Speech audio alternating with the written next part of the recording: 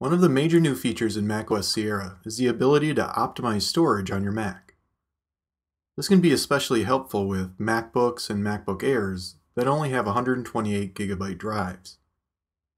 Those can really fill up quickly with HD videos, photo files, and other documents.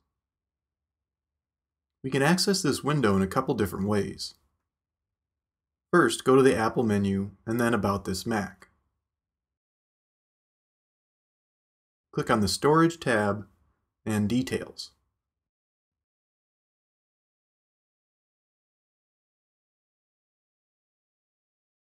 That actually launches the System Information app, which resides in your Application folder and Utilities.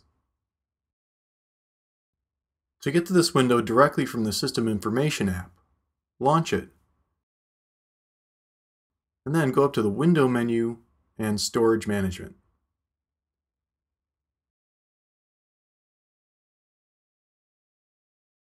On the left side of this window, we get a look at how much data is being used by certain folders on this Mac.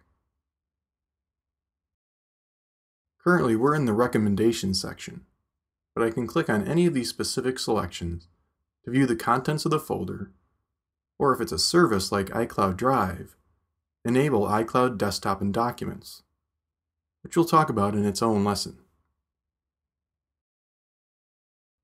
Let's return to the Recommendations section and choose Optimize. All this is going to do is remove iTunes movies and TV shows that have already been watched.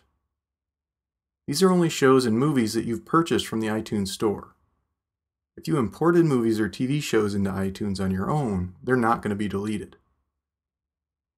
A single episode of a TV show can use 1 terabyte or more of space. A movie can easily double that. So if you've purchased videos from iTunes and are running low on storage space, this can be really helpful. If you want to watch one of the deleted movie or TV show episodes again, you'll be able to re-download it from iTunes at no charge. In this menu, we have options for email attachments. We can either set this to download only attachments that have come in recently, or set the Mac to not download attachments automatically. With the second one selected, when an email comes in with an attachment, I'll need to ask Mail to download the attachment.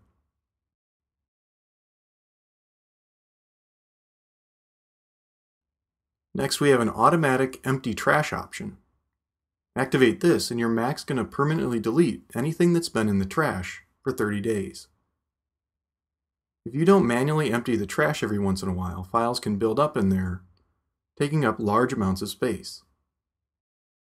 This is an easy way to make sure your Mac's trash folder isn't overfilled. We're going to kind of jump around in this window and look at the Reduce Clutter option in the next lesson. After that, we'll talk about iCloud Desktop and Documents.